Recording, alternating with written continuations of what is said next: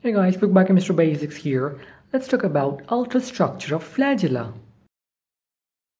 The ultrastructure of flagella can be studied with the help of transmission electron microscope.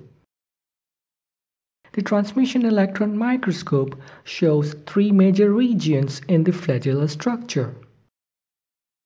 Number 1. The longest structure is known as the flagellar filament. Number 2.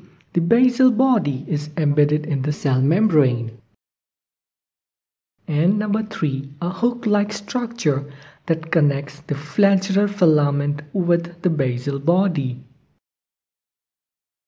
The filament of flagella is composed of protein subunits known as the flagellin. The flagellin has a molecular weight of 30 to 40 kilodaltons and are arranged in the form of hollow cylinder-like structure. The cells can have about 20 to 30 genes that has role in the synthesis of flagella. There are 10 separate genes that codes for the hook protein and the basal body. The hook is slightly wider than the flagellar filament, and it connects the basal body with the filament.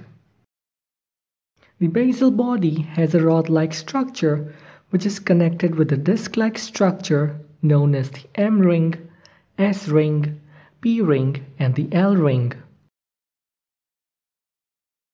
The M ring is the one which rotates freely in the plasma membrane.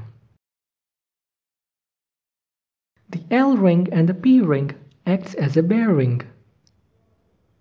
The L ring and P ring are absent in gram-positive cells. Also, in case of gram-positive cells, the S ring is attached with the cell wall and it does not rotate.